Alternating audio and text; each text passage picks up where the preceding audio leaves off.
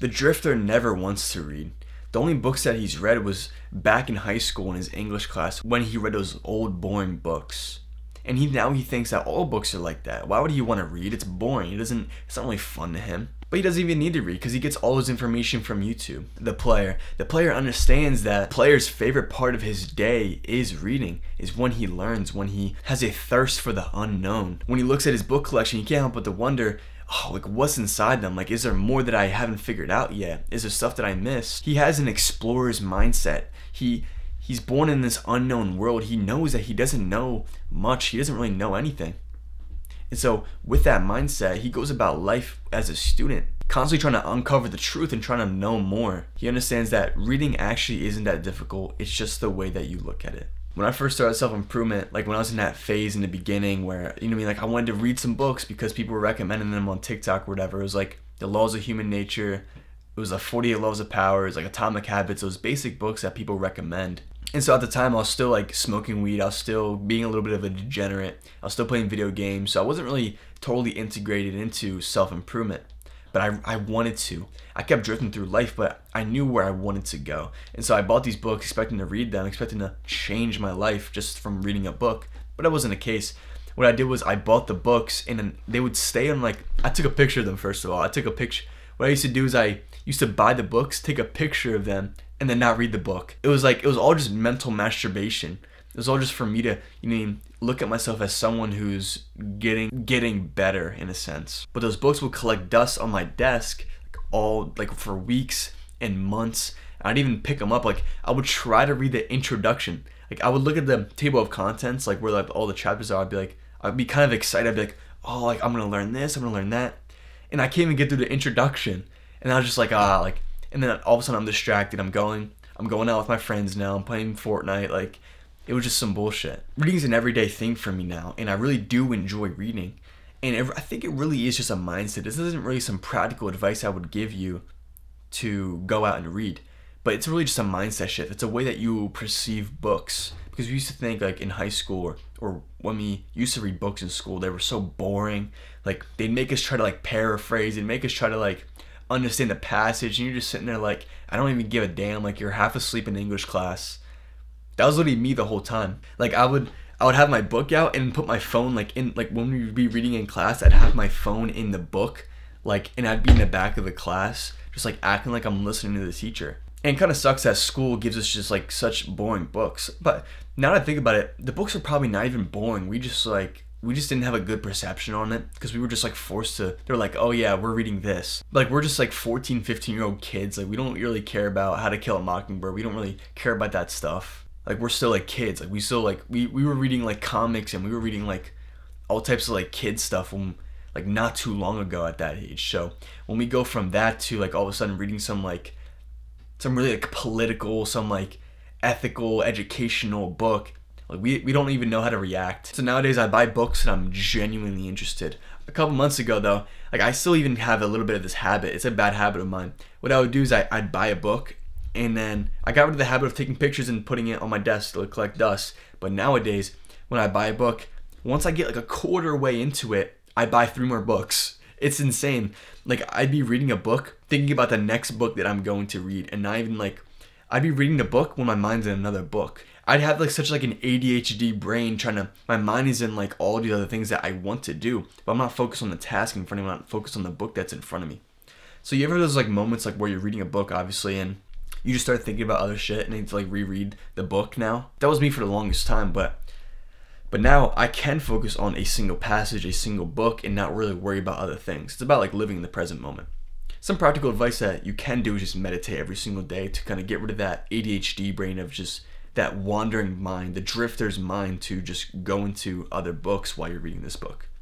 So the whole perception I'm going to give you is to look at books, look at the world in general, as a place for you to explore and adventure. I had to face the fact that I don't really know anything. I don't really know everything. I might know a little bit, but I don't know the whole picture at all. And that's kind of beautiful because usually we're scared of the unknown. We're scared of not knowing. And we think we know because we're on social media. We know what's happening. We know the latest trends. If we want to learn something, we just look it up on our phone. Like we think we know everything, but we're actually just like dumb as rocks. And I'm not saying you're dumb as rocks. I'm just saying like that we think we're educated, but like we're really just not. And I had to really face that fact and turn from a mindset of like, oh yeah, like I know. When someone would tell me something, I'd be like, oh yeah, I know. Because it's like arrogance. No, it's like not arrogance. It's like ignorance. Like you think you know something. You want people to look at you like you know everything, but you really don't. You really just have no idea. Learning is actually like such a favorite part of my day. Like I absolutely love learning so much. And it took me a while to get into this mindset. Like whenever we were little kids, we wanted to learn new things. Like I got that mind back, guys. I got that mind back, and you can too. So don't be so worried about what's on social media. Stop worried about what's going on in politics and all this bullshit. Just, what do you want to know? I'm not gonna sit here and be like, oh, read this book. No, read what you want to read, whether that be fiction or nonfiction. We have to let our curiosity run wild, because curiosity it's a driver. It drives us forward in life. Because usually, like, you would see some books people recommend on social media, and you would just read them just because they recommended it. But like, you weren't really curious in it. You didn't really care. You weren't interested about it in the first place. You just said it because someone else told you to do it, and they seem successful or whatever. So when you go to read the book, it's not as like, you're not really curious. You're just reading it just to find an answer. But really look at books as a way for you to understand the world, as a way for you to uncover the unknown, uncover the truth of what this world really holds. It's like I kind of apply this mindset. If you ever watch like anime, you notice this is a genre of called isekai, where someone gets reincarnated into another world. And I really draw myself towards those. I'm really interested in those kind of genres because it really is so interesting to follow someone through a whole new different world into the unknown. Just the process of just learning things from like level 1 and they go up to like level 100. I saw that and I applied that same mindset with this world. I sat down with myself and I realized like, damn, like I don't really know much, like, but I want to know. Like I want to know how it works. I want to know how this world works. I want to know how people work. Like I want to know about foods. I want to know about all these things. And you let your curiosity run wild, and I think that's such a beautiful thing. Like I'd go down like rabbit holes, like my favorite, going down the rabbit hole of like religion, or going down the rabbit hole of how money works, going down the rabbit hole of how the body works, nutrition, etc. Going down these rabbit holes is a really fun thing, and I really want you to experience this curiosity of being excited to learn. Be excited, like for example, when you see people like Elon Musk, like these people have like autobiographies, like people like Winston Churchill, people like there's documentaries and books on like Alexander the Great, and these like people that conquered the world and stuff like that. But we're like, nah, like that's stupid, because we think of like history as like boring. But history is not boring because history really does repeat itself. And what you can do is learn from these people. Like you can literally like learn from how Alexander the Great conquered pretty much most of the world. You can understand how Winston Churchill was such a iconic figure. You can literally learn about these people who were such high figures in life. But you choose not to. But you choose to, look at the latest trend, or you choose to play Fortnite, play that next match. You're curious about what's in the item shop for Fortnite. You're curious about these OnlyFans models on fucking Instagram. You're curious about just stuff that really does not benefit you. Let's really go about life as explorers, as people who don't really know. Like, you're born into this world. You're born into this unknown world. Why don't you try to learn about the world? Okay, who created the world? Why is this world here? Like, have you ever asked yourself why? Like, asking yourself why is the best thing that you could do, because it's the curiosity. It's like, why? Why am I born in this world? How does the world work? How do people work? How did humans get up to this point in history? How did we get up to this point? Because what happened 100 years ago? What happened 1,000 years ago? So you get to learn all these things, and it really sucks to me when people, like, they don't really want to know anything. They don't want to learn. They're just so caught up in like dopamine activities that they're not curious about anything. Like, you can learn so much. Like, you don't really realize it, but some people are just like, oh no, like, I can't read. I'm like dyslexic. I can't read. Like, I have ADHD. Like, it's just, I think it's just an excuse, honestly, to say like, oh no, like, I just don't like really like books. I can't really read them. Because I've been there too, when I was just like, nah, I don't like really need to read. Like, reading's boring. It's just, I don't really find it interesting. And that's perfectly fine. You could say this is just my preference. But if you're the type of person who wants to read, you want to read. Like, you want to read, but you don't feel like it.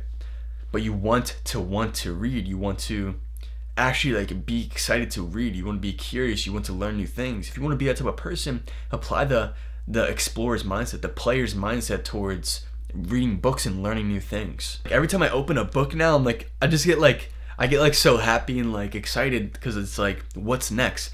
Right now, the current book I'm reading is called Principles by Ray Dalio, and Ray Dalio is like an investor. He made Bridgewater Associates, and it's so interesting to learn about a man and his life lessons, about someone who like created a whole company. We can learn about so many successful people, but we choose not to. Like like I said, there's a book about Elon Musk. Go learn like what he thinks. The richest man in the world that you can literally see how he grew up. You can see how he operates. You can see how he made Tesla, but you choose not to. So use that curious mind. Let your mind like wonder. What I suggest you do is get rid of stimulation. First of all, is to get rid of watching YouTube. Like instead of trying to find your answer on YouTube, open up a book, crack open a book, and just sit in silence and read. Maybe stop scrolling so much. Maybe get out in nature. Let your mind settle. Let your mind actually think for itself instead of getting all this input, all this trashy input from other things like a TV show or scrolling on your phone or these trends or just stuff that's like brain rot. Like get rid of brain rot and get rid of stuff that nourishes the brain, nourishes the mind, so we can actually be excited to live this life. So apply the same mindset. I didn't really give you some practical advice. What you can do, like I said in the beginning, is to meditate. You can meditate and just try to get rid of stimulation, get rid of your phone, get rid of YouTube. Like go outside, maybe read a book, go out in nature, let your mind settle. That's some practical advice I can give you, but apply the explorer's mindset.